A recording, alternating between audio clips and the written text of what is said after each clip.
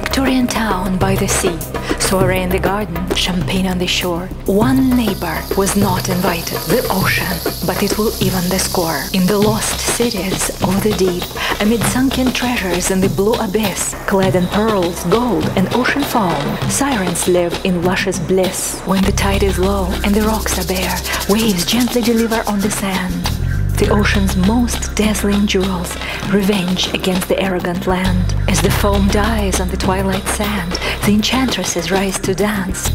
They open the wings of cobalt and red, unraveling visions of romance.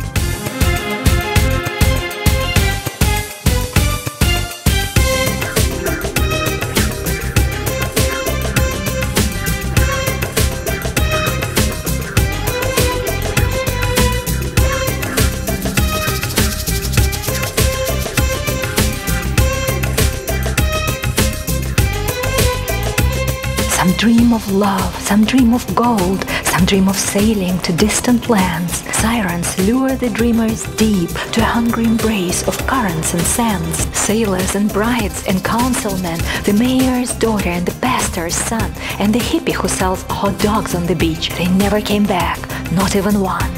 Why is craving for love a mortal wound? Why is it that dreamers always perish first?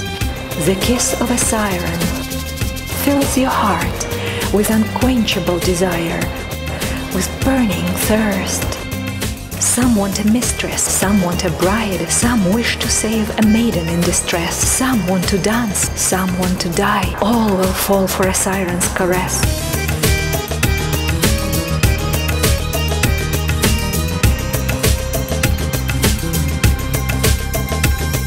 But when the winds whirl up the waves and the tidal billows crash and sweep, the ocean comes to claim its own, taking back what belongs to the deep. Dreams unfledged and hopes deferred, phantoms of love and empty shells, all wrapped in foam and rolled away into destiny's chambers and bottomless wells.